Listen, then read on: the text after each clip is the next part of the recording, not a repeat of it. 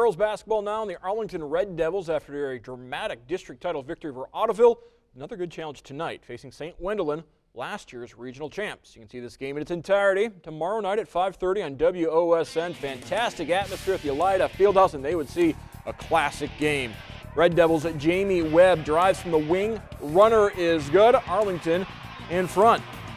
And then a lob down low to Cameron Troike. Reverse layup for St. Wendelin. Ties the game. And then Troike taking care of the ball handling duties as well. Left goes down the lane. Lays it in righty. 16 points for Troike.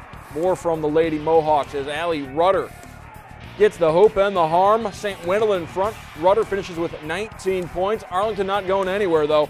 Megan Johnson finds Sierra Nichols. Nichols 11 points. Arlington up by 4 midway through the first quarter. Comes down to the final minute and St. Wendelin picks up the victory 50-46.